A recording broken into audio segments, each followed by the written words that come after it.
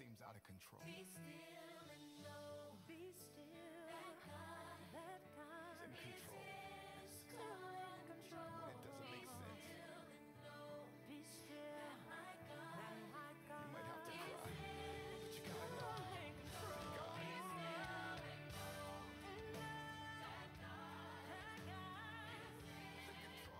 in control. When you're in the storm, somebody's hurting right now. God's still with you. Just be still and know. When you don't understand, you just need. You have been with God for some time. For Abraham, it was 25 years. For you, it may have been 5 years, 5 months. But there comes a time in your life when you recognize that God is just a title, but his name is El Shaddai, the Almighty God. God is his title, but his name is Jehovah. The people in your life tonight that will seek to condemn you, rebuke you, chastise you, demean you, and all they want is to own you. And as long as you free, you good for nothing. As long as you on your own, you good for nothing. As long as you don't do what they want you to do, you good for nothing. But the minute you bow your head to Baal, the minute you become an Uncle Tom, the minute you sell out your community, that's when they brag on you. We got us a good boy. This same God that you have believed is now calling your name. Is there anybody here? You don't know what he wants, but he wants you. And that's all you need to know. Is there anybody here?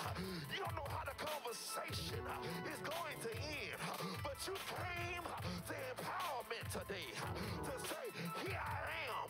You logged on to worship today to say, here I am. I ain't perfect, I ain't rich, but here I am.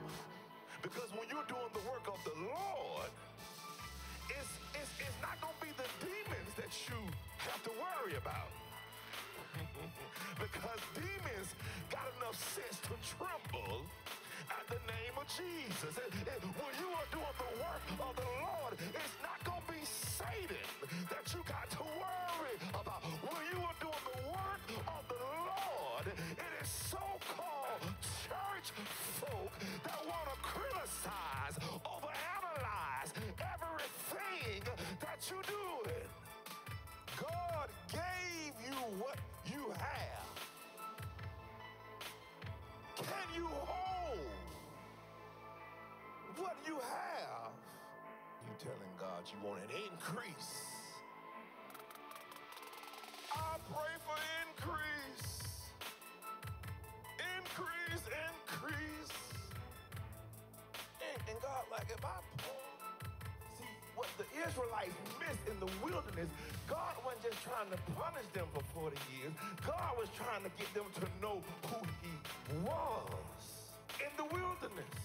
And to take the lesson from knowing him, because God knows us, like you do the Israelites, that once we get into the yonder land, once we get into our promised land, we will be so busy trying to enjoy the fruits of our labor, sometimes we forget about God.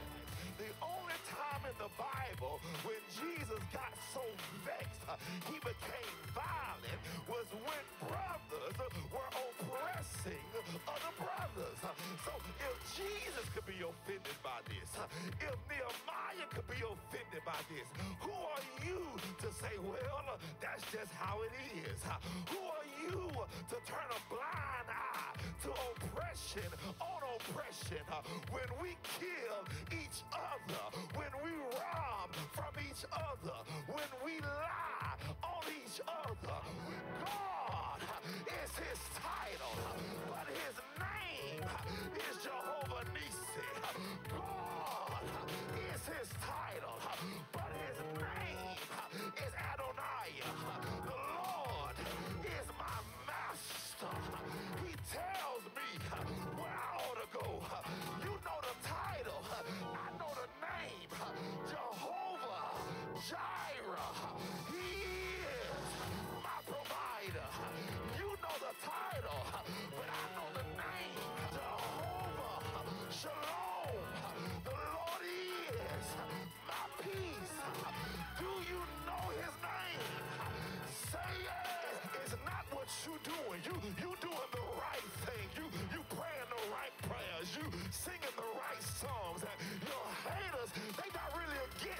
you doing.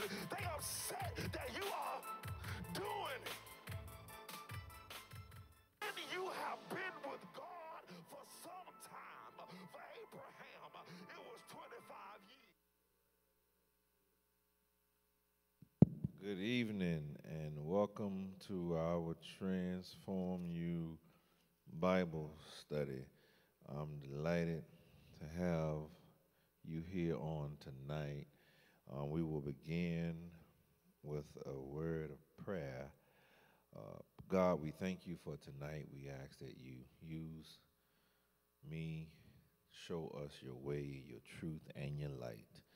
In the mighty name of Jesus the Christ, we pray for those who are here, those who are watching online, those who are traveling to get here. We ask that you bless them to make it here safely. We pray for those who are here, they be not distracted, and for the next 50 minutes that they give you their undivided attention.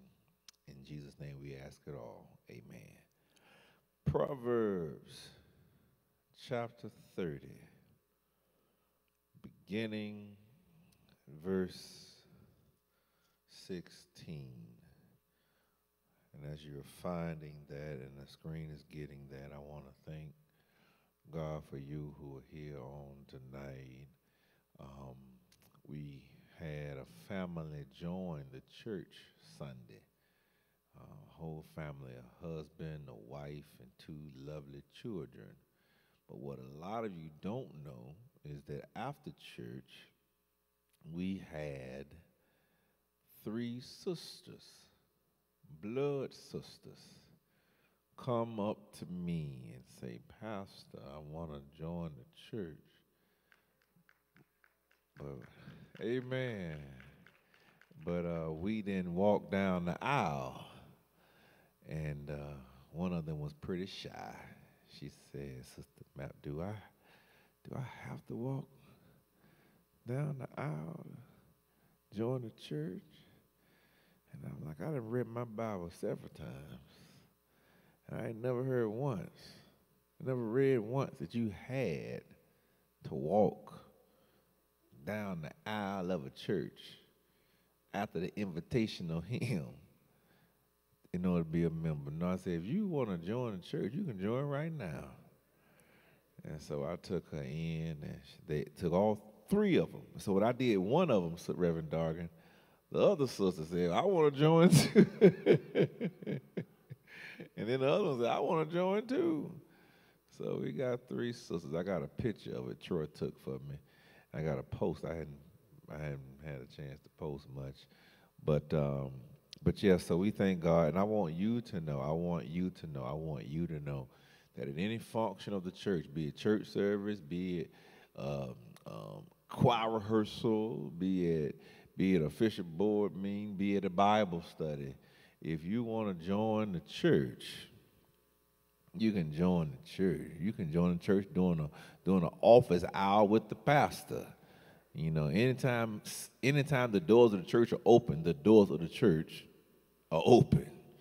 I just said something. Anytime the doors of the church are open, Sister Gail, the doors of the church are open. And I'm never too busy to bring someone to Christ and to have someone join us in membership. I'm never too busy. So I did all that talking, hoping that you all found in your Bibles Proverbs chapter 30. Proverbs chapter 30. And have a pretty busy week. Pray for me tomorrow. We have our Leadership Baltimore retreat at Pearlstone in Reisterstown. I thought it was Reisterstown Road. It's in Reisterstown, Maryland. So I don't know where that is. I hope I have phone reception. It's in the wilderness. I'm going to drive my CD player down there. And do I have to order some food? Is there any grocery stores in Pearlstone? Take everything I need. Lord have mercy. It's the will. Okay, well, I'll be in Pearlstone tomorrow and tomorrow night. So I hope they don't have any bed bugs and Pearl Stowe. So we praying for the pastor. Um, Proverbs 30, verse 16. Y'all can swim a little bit. I can't tread water, though. When I was learning, true story, I hope y'all find the text in your Bibles. True story, while I was learning how to swim in Eufaula, Alabama, at a pool, I went every session. I learned how to swim. I learned how to, do all the butterfly, the frog, all that kind of stuff. But the pool, the depth of it was 5 feet. So, Sister Linda, I never learned how to tread water because I could just stand up. Like, what y'all paddling for? They swimming, doing the treading of the water. I'm like, I'm just standing up, So I can do everything in the water but tread water. I can't stand still. So if I'm that guy at the pool always swimming, I got to be moving because I can't tread water. So yeah, that's a little funny fact because I always could just stand up in the pool. Even I learned how to swim at 9 or 10, so I was 5 feet then. Yeah, so great for height purposes, but terrible when you're trying to learn how to swim. Proverbs 30, verse 16. Verse 16.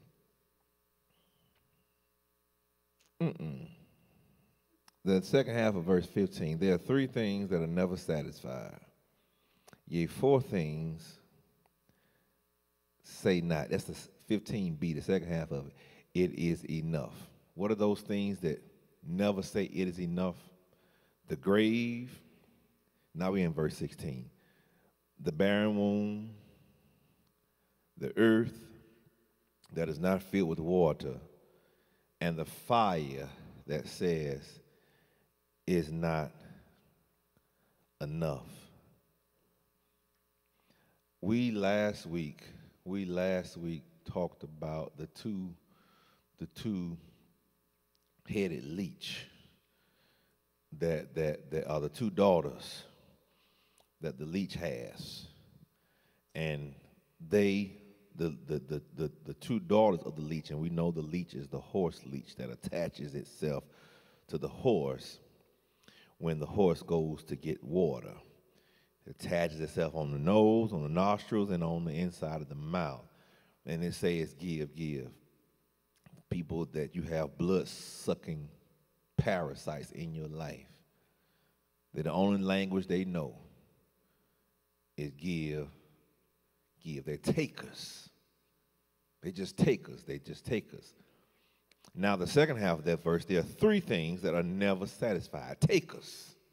Never satisfied. Yet 4 things say not it is enough. Things that would never say it is enough. What's the first thing? The grave. Now this is the nice pious King James translation, or even the NIV. But really, what that word grave means is hell. Hell is never satisfied. Though it is full, it never has enough souls. Never has enough souls. Hell will never stay filled to capacity. It will take a new soul every day. Hell. Whereas heaven, you have to have permission to enter. Y'all have been to these exclusive parties that y'all don't invite Pastor to, Sister Danny. Y'all have gone to these things where if your name is not on the list, I don't care if you are the pastor of Empowerment Temple. Miss Burden didn't put your name on the invite list. So if you cannot show me your name, Brother Simmons? We could have gone to high school together. Where you go to Poly City? Poly. Okay, you went to city, Kevin. But you not on the list. That's what heaven is like. Where's the place that just take everybody? I'm talking about in Baltimore. Give me a place. You may not want to offend your neighbor because it may be their school. But a place or a thing that you know that you don't want to say it in church. A place that will take anybody. Because he took the words of my mouth. The casino. They led the casino. I got that. It's a blues song. But anyway, yeah, most of the time, places that take anybody are places you don't want to spend much time in. Think about that. You let that marinate on you. If you get nothing from this Bible study in the first 10 minutes, places that will take anybody, or places, even if you go, you don't want many folks to know. Or how long you going, you don't plan to stay there long. Right? Another place that'll take anybody. The jail. Take anybody. The jail will take you. You don't want to stay there. But the jail, the casino, places, and I can name other places too, but I know y'all trying to be super saved, so I respect that. But you thought it. You thought it. I'm not going to say it because y'all not saying it. Y'all trying to be all whatever. But hell is one of those places that takes anybody. And it is never full. It's never, you never going to go to hell and they say, well, all the seats are taken. That's not going to be a place, well, you know, we closed. Nah. Hell, just like the casino, in other places y'all don't want to mention, open all the time. Y'all don't want to say. The trap house. Somebody said I was waiting on somebody to say that place people dance. Nah, in the casino, well, they may dance at the casino too, but not this. Never closed, bro, Cesar. I don't know. I wouldn't know, but I heard somebody just said, never closed. Right? They never fill the capacity. And it's funny, fire marshal don't bother them kind of places. They'll bust up the church every Sunday if they could. But them kind of places, nah. They don't have, you know how you go to restaurants, they have maximum occupancy. Those places don't have those kind of signs. And what else is not full? Satisfied. The barren womb. The barren womb. This one is kind of heavy because it talks about, and it's a tough topic. I get it. I hear you. I understand. The barren womb is a place describing, a woman's body part. But it could be really synonymous with anything that has emptiness. And the despair that comes with emptiness and unfulfilled purpose.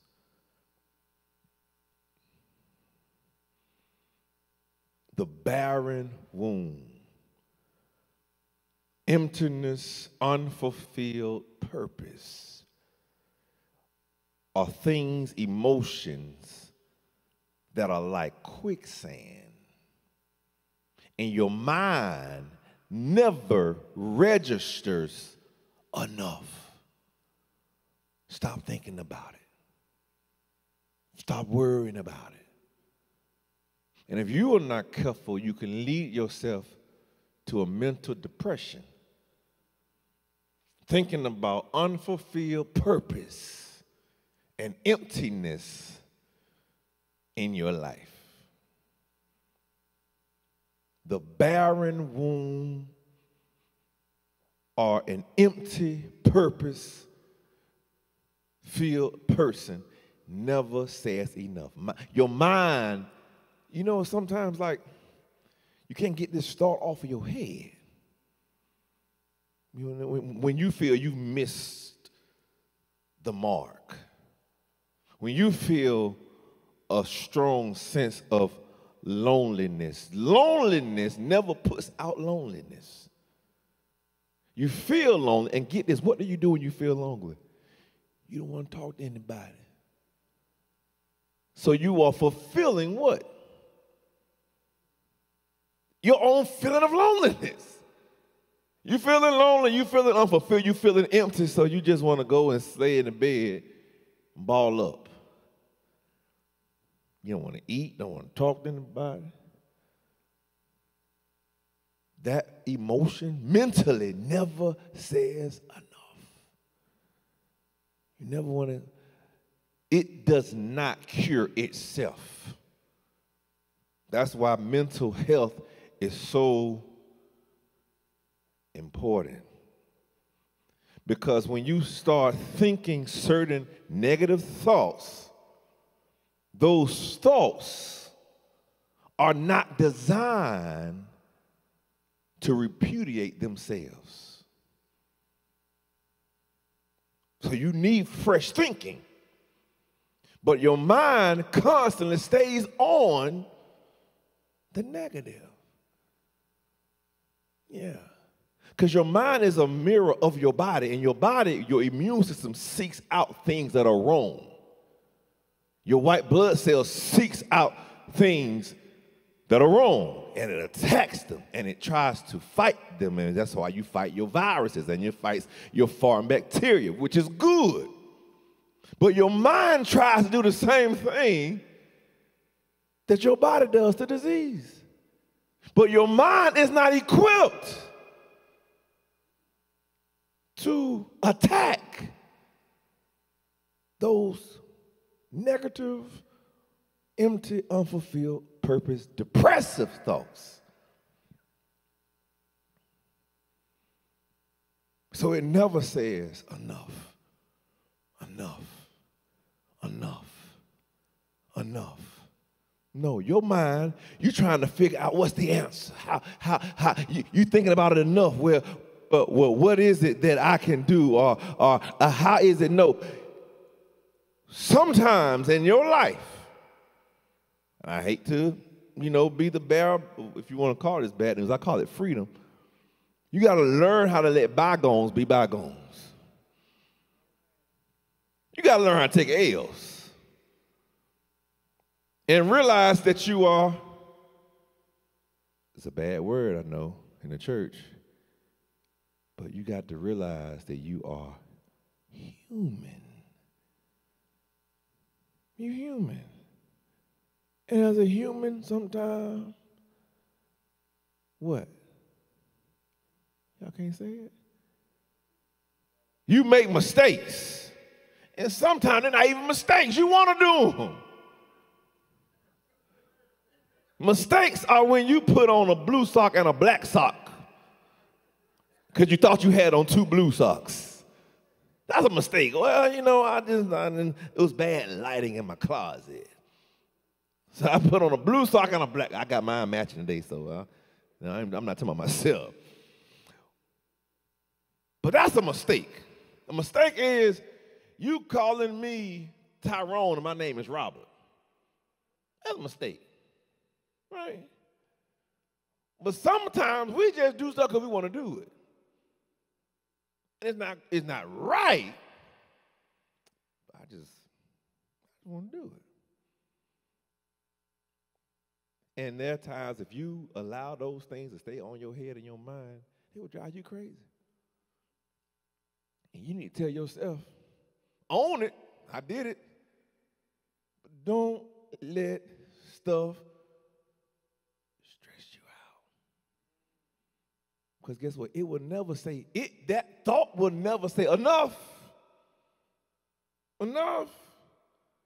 And if you're not careful, you will get this emotion, I don't need to live. I'm not who I thought I was. I'm not who they thought I am. Let me just kill myself. We just talked about Judas Sunday. The only difference between Judas and Peter was what? Where they went after they sinned. Both of them sinned. Peter betrayed him, Judas sold him out. Peter went to be amongst disciples. Judas went to be alone. And then went to the priests, the very folk who were trying to sell out Jesus. It's not your sin that does you in. It's where you go after you sin. And not just where your body goes. Where does your mind go after you fall? Well, sometimes because you ain't falling implies that you tripped over something. We honest. Bro Davis, we jumping. We ain't falling. You ain't tripped. Oops, my bad. It wasn't none of that. You planned, premeditated, bought the tickets, got the room, got the outfit and everything. You ain't fall, you jumped. Amen, somebody. Hallelujah. Tell the truth, shame the devil. How y'all acting so fake in here? Most of your problems ain't because you failed. It wasn't no accident, it wasn't no mistake. Oops, how I get in here? Take y'all mind out of it. Y'all ashamed. You jumped. Feet first. I hope. Y'all stop. Let's get back into this text. Y'all are my holy water, y'all. But the problem is, after you fall or jump or whatever you do, what is it like afterwards? Huh? Because I tell you what, if you're not careful, your stress is never going to say it's enough. We're not going to think about this anymore. Stress is not designed to do that. Stress is like a snowflake that turns into a snowball. And if you're not careful, the snowflake turns to a snowball that would turn into an avalanche. All right, and the barren womb. I may preach this thing one day, and this may get real deep on some people because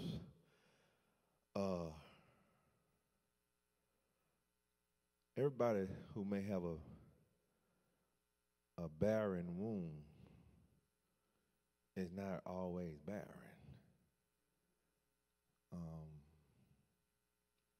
A barren womb describes, in the traditional definition, a woman who has not given birth. Right? Some people say whoever never conceived, but some say just that the womb has never had anything go through it or grow out of it. Right? Meaning that you can get pregnant, but you may lose the child. Right? Or, and we all grown, you did not lose the child, you terminated the pregnancy, right? You terminated the pregnancy. And that's what I said. Yeah, this is the kind of deep part of it. What we need to know, we understand what the emotional, mental, barren womb is, the emptiness, the unfulfilled purpose. But I want you to know, just because something has not come through your womb does not mean you have not given birth. That's a word all by itself. Ooh, I may preach that. I may stop right here and preach that some Sunday, but if y'all act like y'all hear it for the first time when I preach it, y'all just shout with me. I'm going to go ahead and finish this because I know somebody wants to know, how is it that even though nothing comes through your womb, you still not barren? There is this term, this biological term called fetal microchimerism. Y'all heard that? Fetal microchimerism, which is a fancy word, a fancy phrase that talks about it describes the low level number of fetal cells harboring in the maternal bloodstream from any time a baby was conceived. This fetal microchimerism. There's also a paternal microchimerism. I'll talk about that later. Y'all may not want to hear about that. But the fetal one says this is a biological fact. Anytime you have been pregnant with child, sperm goes inside an egg, and you have conceived a child, whether you never gave birth to that child through your womb. Fetal microchimerism says, and it's been proven that the fetal cells, the baby cells, stay in the mother's body for 10, 14, sometimes 20 plus years. After the baby is terminated or lost. So guess what? That baby is still inside of you. Even though it never came out of you. The cells from that baby still inside of you. You ain't lost it. You ain't terminated. It's still living inside of you. And guess what else? Making you goosebumps. Doctors have found that when the mother gets sick, when the mother catches a cold, when the mother gets hurt, what cells are the first ones to go with the white blood cells to help heal that mother? Those fetal cells are the first ones. So even children you ain't birthed are inside of you, and when you get sick, they helping you stay alive. Even if you lost them or terminated, can you imagine? Lord have mercy. They keeping you alive.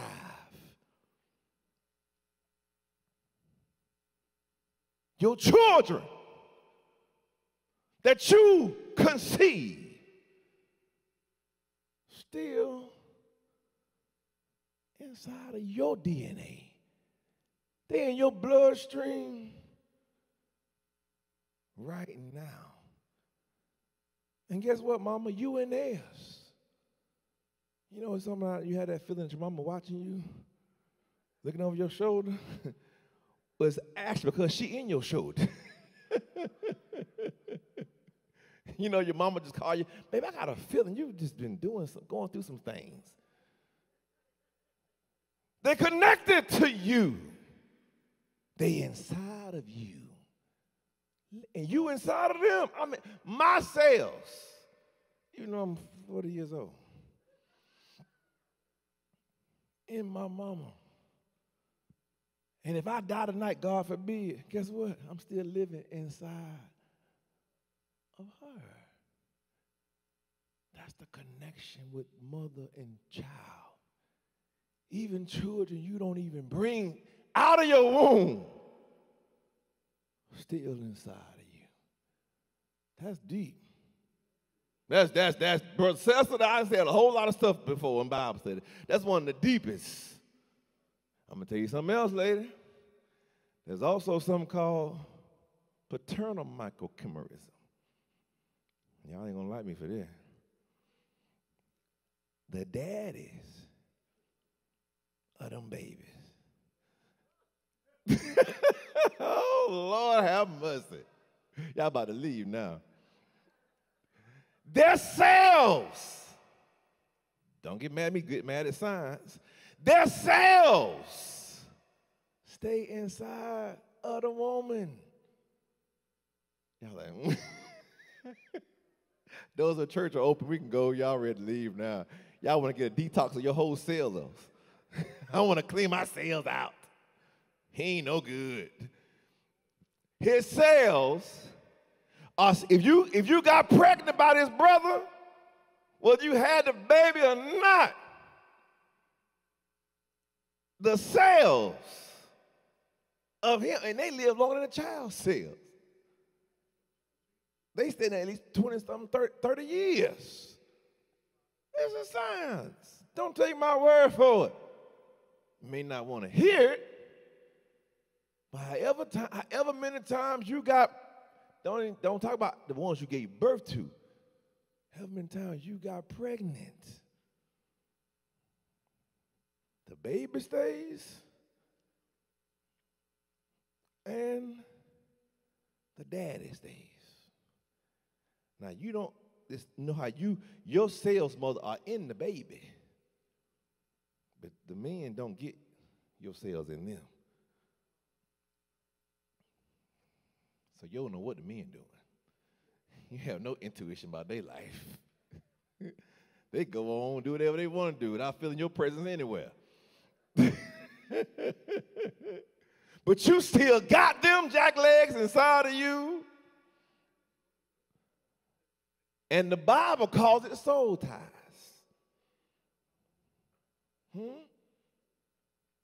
And now we find out it's scientific. You won. You won.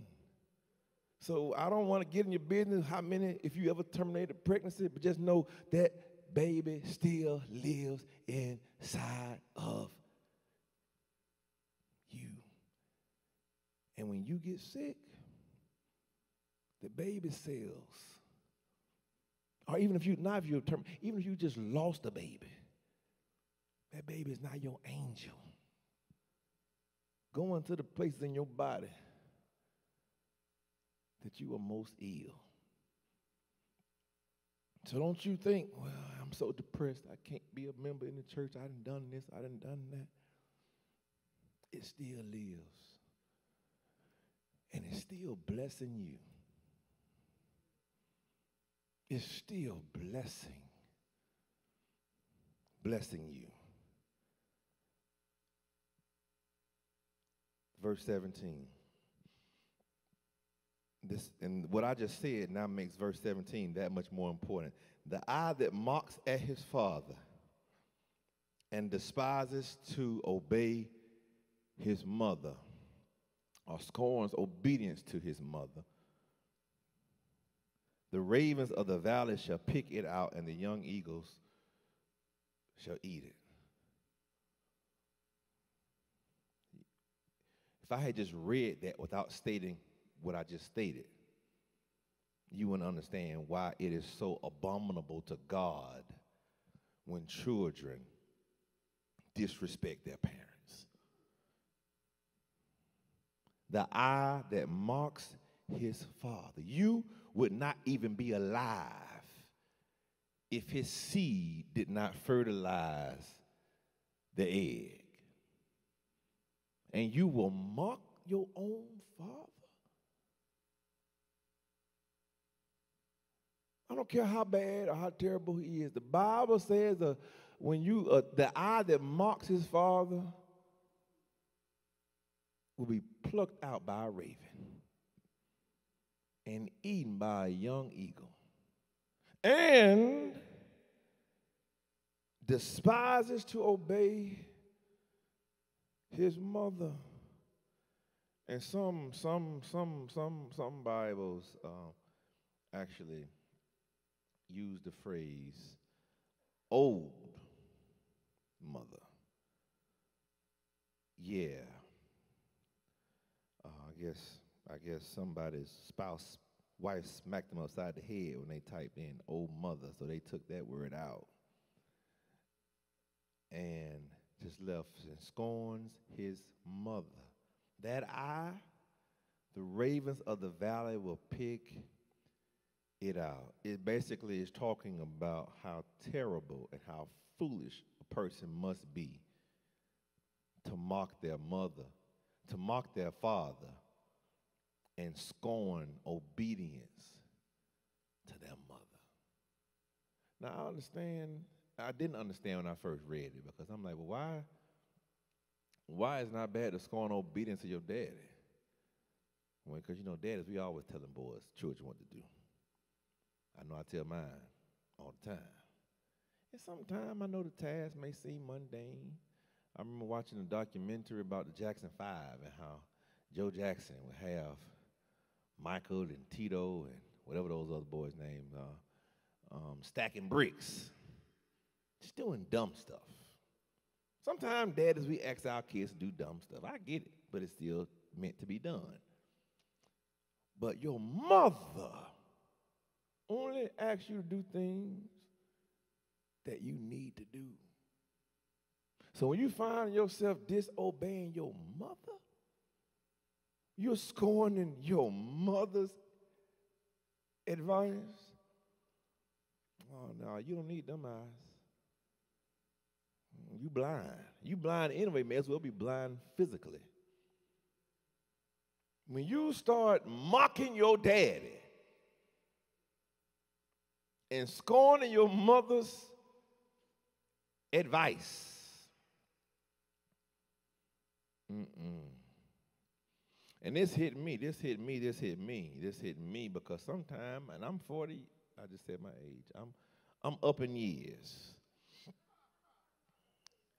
And my mama probably watching. I love you with all my heart.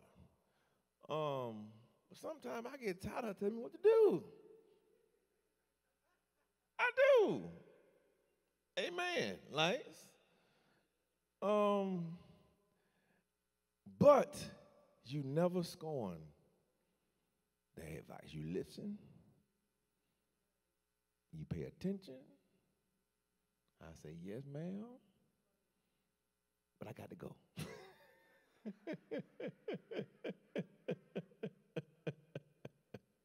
I got some beans on the stove. I got a meeting to go to, Mom. I got to go. Because if you are scornful to your own mother, and you mocking your own daddy, you are blind.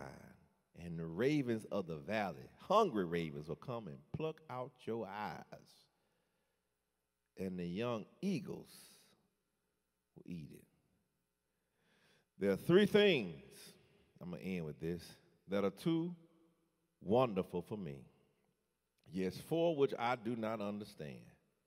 The way of an eagle in the air, the way of a serpent on a rock, the way of a ship in the midst of a sea, and the way of a man with a young woman. Lord have mercy. Oh, they say it's version. That one says version. I may end before I get to that last half. I don't even want to go there tonight. But it's in the Bible. So if I go there, we go there. But three things that are too wonderful. These things are too amazing, too unexplainable. They have a couple of things in common that can collectively both be true. All four are visible for a while, then are hidden. All four progress without leaving a trace, except for the man and the young woman. They may have a baby. All four have a mysterious means of progression or motivation. All four move in the domain of something else. What are you saying? The eagle in the sky flies majestically, and it goes higher than any other bird in the sky. In fact, if eagles have any prey, they always go higher, and they go above their prey. Even before Michelle Obama said, when they go low, we go high, eagles have always soared high above. There are some people in life you don't even need to try to fight. Just go high. Eagles don't try to fight vultures, pigeons. They just go high. The way of a serpent on a rock. The serpent, the reason why this is so profound to the writer is because serpents, they move on rocks. And they hide in rocks, but they move on rocks and can slither. And serpents are they don't have any bones in them, really. They're very slithery, soft even creatures, but they slither on the hardest substances and materials. The sharpest rocks, but they still are never cut. That's one of the things that this writer is speaking of. The way of a ship in the midst of a sea. The ship is so small, but yet it's in the midst of a vast sea. It conquers the sea by using the sea.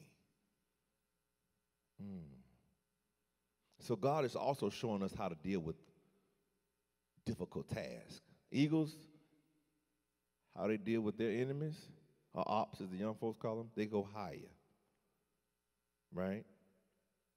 Serpents, just slither through them. Ships on the sea, ships use the sea in order to sail. So sometimes God will not remove your rock, won't remove your enemies, and won't remove your seas. You must learn how to use your ship on the sea. You must learn how to slither on a rock and how to fly higher than your enemies. That's for somebody. In none of these examples did the Bible say be combative. That's naturally what we want to do. Somebody cuss at you, you want to cuss back at them. I was driving my boys to school today, Brother Troy, Roland Park. And there was this guy on a bike, cycling. I didn't see him until I got in front of him. He wants to shout at me in my new CD player. That's not the smallest thing in the world. And so I'm like, hey, man, get on the sidewalk. Where I'm from, cyclists ride on the sidewalk. I got a Leadership Baltimore event. I was talking about that on the phone, and the person I was trying to get some information from told me, well, you know, in Baltimore, they can cycle on the street. Okay, I didn't know that. My bad. I'm from Alabama. You know, that's my excuse for everything. I'm from Alabama. I don't know.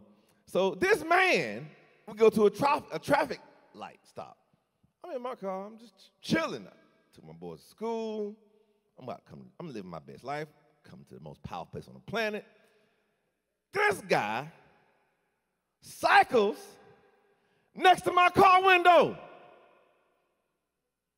You know what? I said my morning prayers this morning. I'm blessed and highly favored. I'm from Alabama. I roll my window down. White guy. White guy. Yeah, so you told me to go on the sidewalk. I was like, no, you can ride on the street. You don't have to go on the sidewalk. But you told me to go on the sidewalk? Yeah, I did. My bad. I didn't know that y'all could ride on the sidewalk. Okay. Well, you need to get off the phone. You know what I did? I said my morning prayers. I'm feeling blessed and highly favored. I look at him, I was like, and I rolled the window up. You know what this white man did? He tested my salvation. That's what he did. This man knocks on my window of my new CD player. And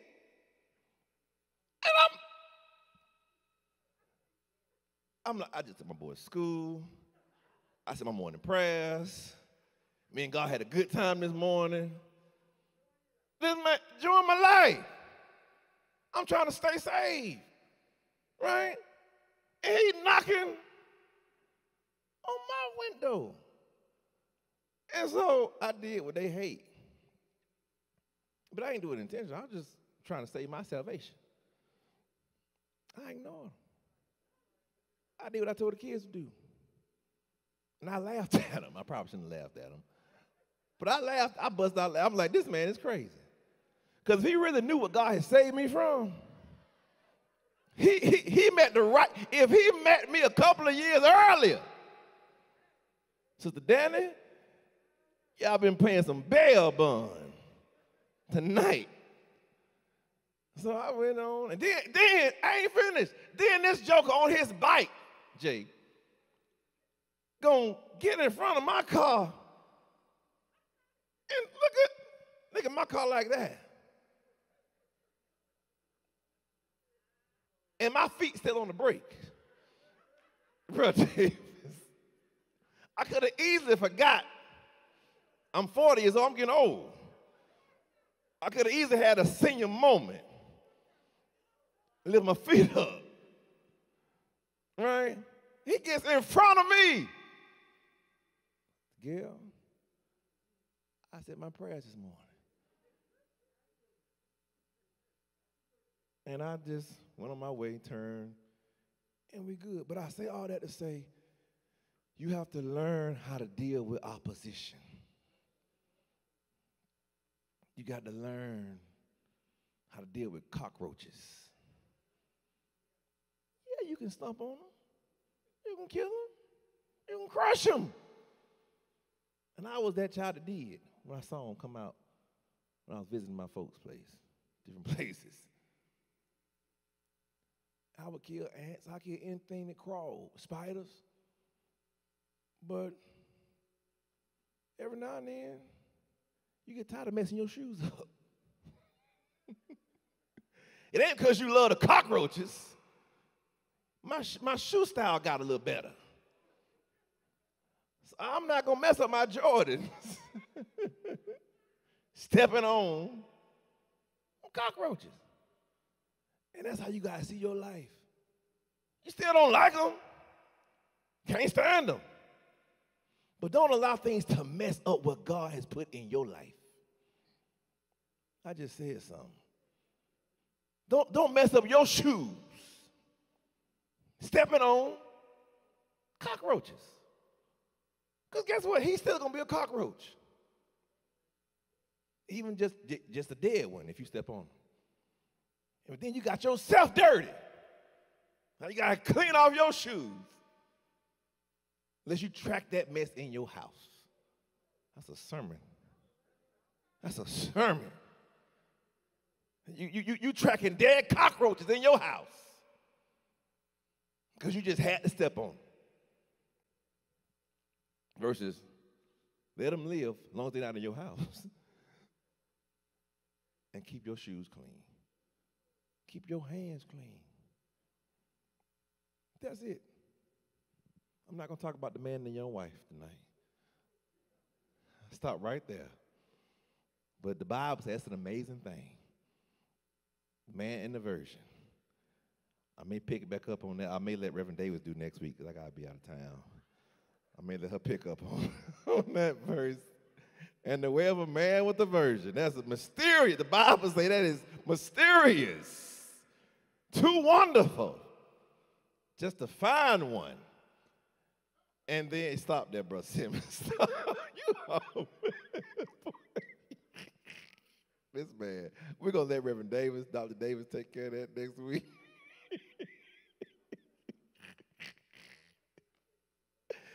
And that's it, y'all.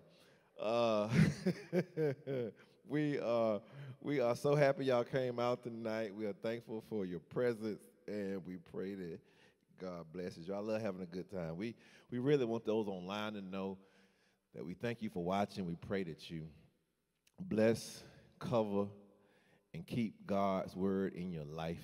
Say your morning prayers tomorrow. You never know who you're going to meet in the morning. Pray for your pastor. As you can tell, the enemy and cockroaches are always moving. And that God continues to keep me. We want the officers to come forward right now as we prepare to bless God in our giving. We want the officers to come forward. Whatever you can give, if you can give, you can't, you can give it on Sunday of next week. But we want you to know that God is still blessing you in spite of it all. We want to pray now. God, we thank you for tonight. We pray you bless this offering. We pray that it be pleasing in your sight. In Jesus' name, amen.